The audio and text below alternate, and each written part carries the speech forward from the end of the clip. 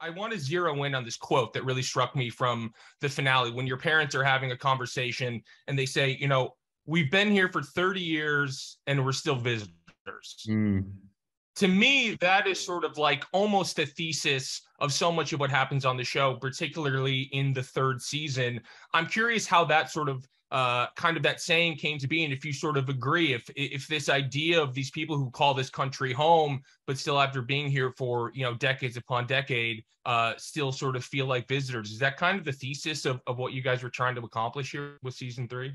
Yeah, I mean, I think I'm so happy that you picked up on that line, because I think it was really like it was born out of just this really kind of organic train of thought, you know, of like trying to blend in, eating hot dogs. What does it mean to eat a hot dog? And then I just kind of was just writing at like 3 a.m, and it's like, well, no, but we don't even really belong here, you know. And I think that there's this thing of like, you know, I think this season thematically is sits under the idea of a crisis of faith in a really literal way. Like, I think Ramy is questioning his own faith, but I also think there's this crisis of like, do we still believe in the American dream? And I think that that's something that a lot of families are asking themselves. I think a lot of immigrant families are asking themselves, but I also think just a lot of families in this economic climate and situation are asking themselves, because for as much as, you know,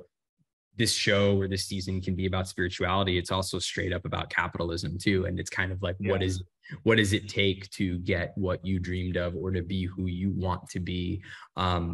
And so I think this feeling of displacement is so real for this family, but I also think that displacement is just real for anyone kind of trying to make their way in the system. You know, people watching, you know, themselves struggle to pay rent when they used to be able to like buy a home, you know. And I think that so that feeling of feeling like you're a visitor is very literal for a family that might think Egypt is their you know, home country.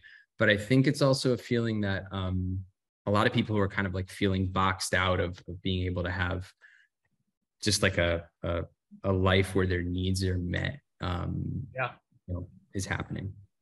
Yeah, for sure. I mean, that all really comes through, you know, and it's so fun. I mean, I know, you know, your friendship, your real life friendship with Bella Hadid is so cool and special, and like just seems to be such an organic thing. It was so fun to see her. She is like such a perfect fit on the show. It like works out so well that you're like, oh, like this is the most obvious thing I've ever seen in my life. How much fun was it to have her on set, and how impressed were you with her, with the performance that she gave?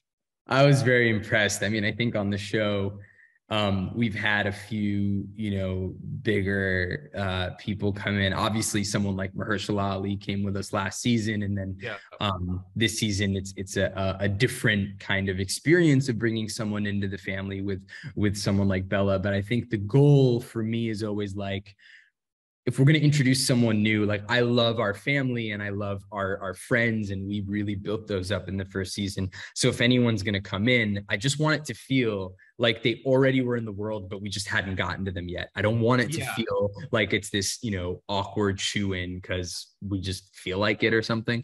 And I think with her, it just felt like, oh yeah, of course. Like, yeah, of course, her and Steve are like so obsessed with The Office that like they're just obsessed with each other. And I think that her, you know, just from talking with her and getting to know her, I was just certain that like just her emotional access as a person, she's such a cool person. I felt really confident that would translate onto screen, and and it really does in a really, you know, cool way. I don't think anyone thought this is what she was going to be doing.